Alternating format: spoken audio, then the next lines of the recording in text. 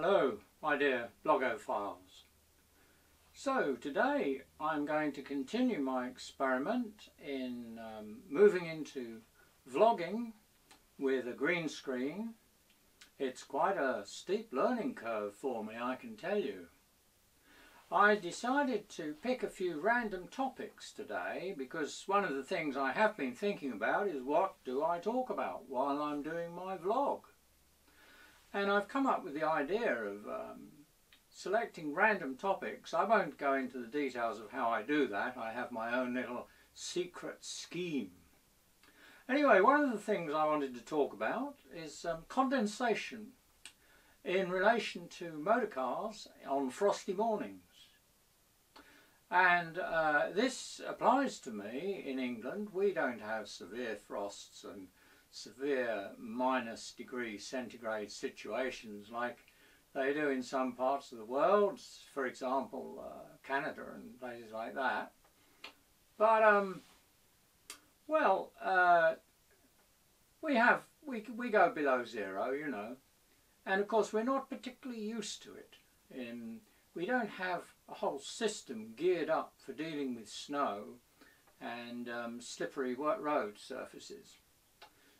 We have a minimal system that gets brought out when it has to, but we don't have fleets of snow ploughs in every city or anything like that, just one or two I suppose.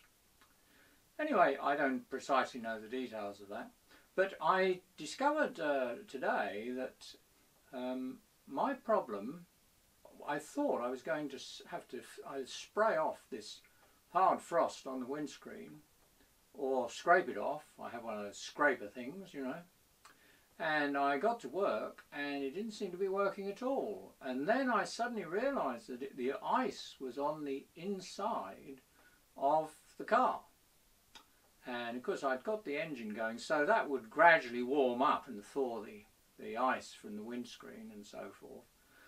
But I was a bit floored by that because I'd expected the ice to be external to the car. And of course the reason why it must have been on the inside was that water vapour inside the car had become cold and frozen. The air inside it had anyway. And so I resorted to, once it was warmed up a bit, I got the moisture off the screen using kitchen roll. And that seemed to be a good technique. Well, I don't know, I think that possibly could be one of the most uninteresting topics for a vlog that you've probably ever come across. So I'll carry on and think about the problem of what do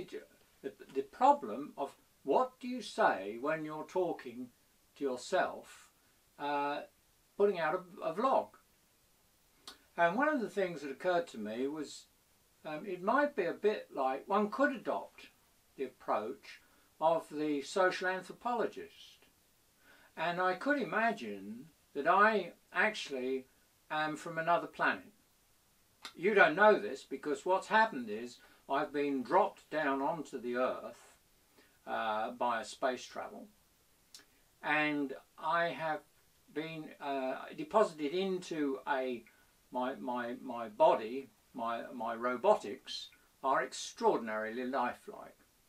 And I've been deposited into the body of a man of a certain age, you know, moving on in years, shall we say.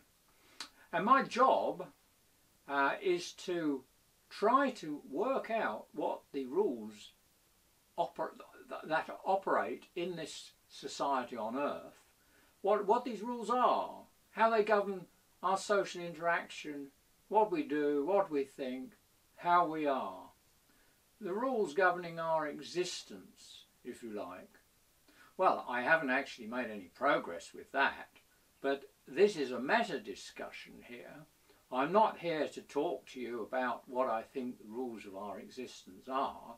I'm here to say that that is one approach to what to say when blogging, or vlogging, shall I say. I keep calling it blogging because I do have a little blog, although I've neglected it rather over the past year or so.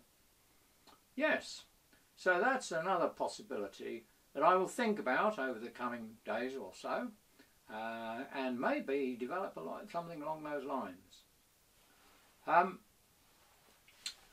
The other topic that I pulled out of the hat, this is all very random, you see. I'm quite interested in dice decisions and so forth, and I tip my hat to Luke Reinhardt, who wrote a book called The Dice Man, which was very popular when I was a postgraduate student many years ago.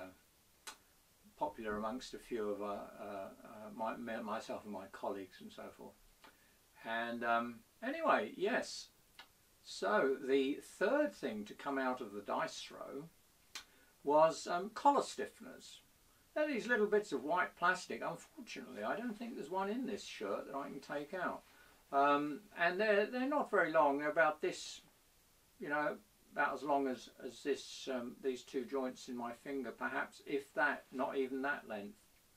But they're white plastic with a pointy end and a round end, and you slip them into a little container in your shirt collar, and that then makes the collar stiff. I realise why this shirt hasn't got a collar stiffener. It's because it's buttoned down. I love button down collars.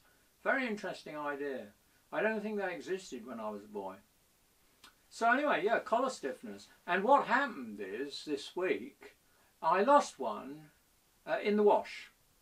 And I couldn't find it at first, and I sorted all my clothes out and they went through the dryer, and I could not find. I knew I had lost one because I found a rogue single collar stiffener inhabiting my bundle of washed clothes, just lying there. And I thought, where is its mate? Because they always come in pairs. And I could not find it. So that troubled me a little bit, because I didn't like to think of my collar stiffener going through one of the little holes in the washing machine and clogging up the works, as it were. What harm could a little plastic collar stiffener do when it was let loose, I asked myself. Ah well, not to worry.